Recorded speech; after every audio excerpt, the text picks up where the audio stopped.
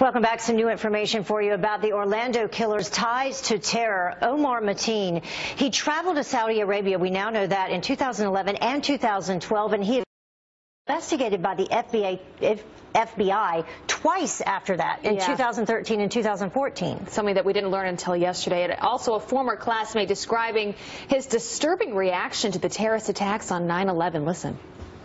I rode the bus with him, and on the day of the 9/11 attacks, when he got on my school bus, he acted like he was a plane. He would hold his arms out by his sides and make plane noises, and he would, when he got to his seat, he would stop and make an explosion type of sound, and then he would fall into his seat. On that day, he fell into his seat and started making like screaming type noises and started laughing about it and acting like it was a big joke. Well, his father, a Taliban supporter, is originally from Afghanistan. So is his mother. Joining us now, Ryan Mauro. He's national security analyst for the Clarion Project and a terror expert. He's also standing by for us. Thank you so much for joining us this morning once again, Ryan. Thank you. So, Ryan, what have we discovered about his family, his father specifically? Well, we know that he referred to the Taliban as his warrior brothers, and frankly, I don't believe his father or his imam or anyone else that says that there are no signs of extremism, because you're hearing all of this testimony. So we hear about how he allegedly celebrated 9/11.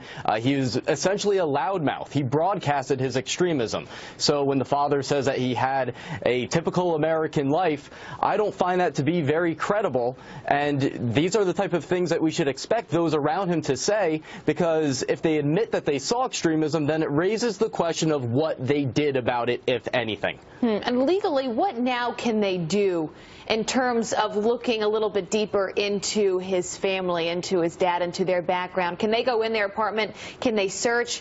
How much can they actually do to get more information about it?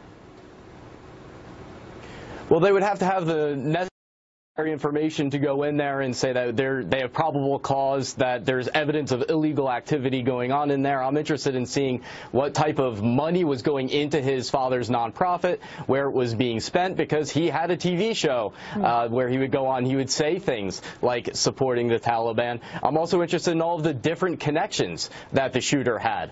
We've recently learned, thanks to Fox News, about his connection to someone that was connected to the Blind Sheikh from the 1993 World Trade Center bombing and has an online radical school. So he was not really a lone wolf or self-radicalized. He was part of a pack. Yeah, it really makes no sense when you look at the timeline, having traveled to Saudi Arabia back in 2010 and 2011, prior to the time that the FBI investigated him. And when the FBI investigated him, he was possibly linked to the first American who blew himself up in Syria.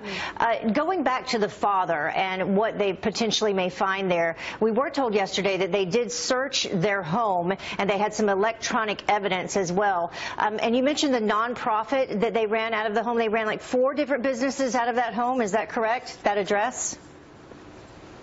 Well, according to the reports out there, there were several individuals there, and then there's also several individuals at the board of directors that we, the public anyway, don't know much about, but you can bet the authorities are looking into it.